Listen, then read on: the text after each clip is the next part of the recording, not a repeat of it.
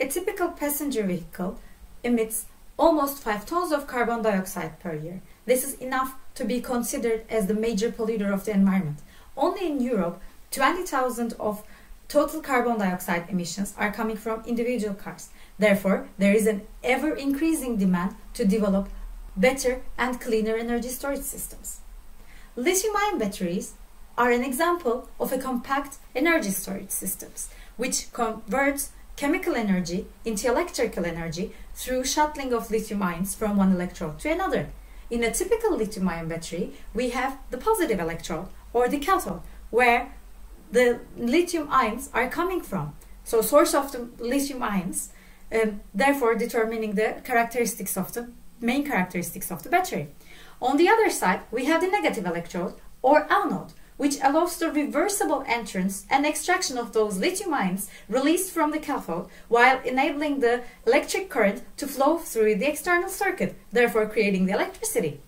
Development of efficient rechargeable batteries is a challenging task.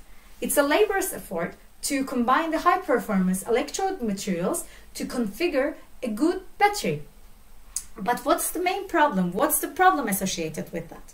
The typical cathode material contains a layered chemical structure, where the lithium ions can enter and exit through the gaps, as shown in red balls in the picture.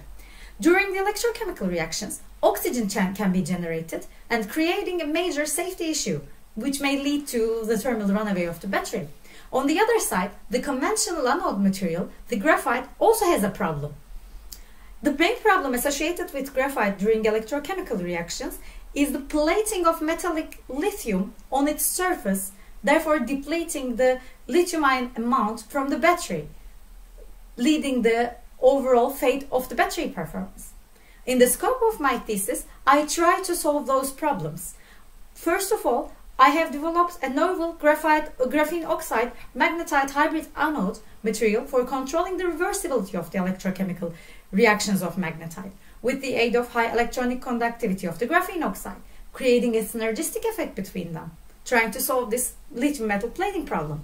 I have also approached a unique continuous synthesis process to enable higher electrochemical activity of the cathode. The controlled size and morphology, as well as the precise compact shape of the particles, aid in reducing the side reactions of the cathode, reducing the risk of thermal runaway.